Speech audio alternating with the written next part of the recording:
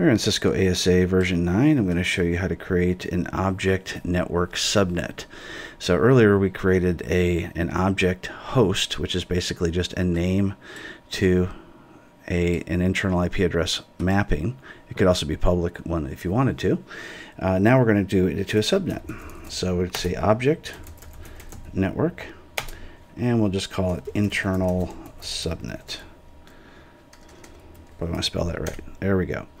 Now we go ahead and type in subnet 10.42.1.0, our subnet mask, enter.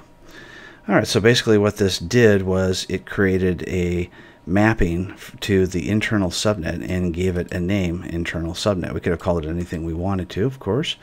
So this is very useful if you're going to be blocking or opening up traffic to an entire subnet, or if you're going to be creating a VPN tunnel between two different subnets as well, and you need to open up the traffic.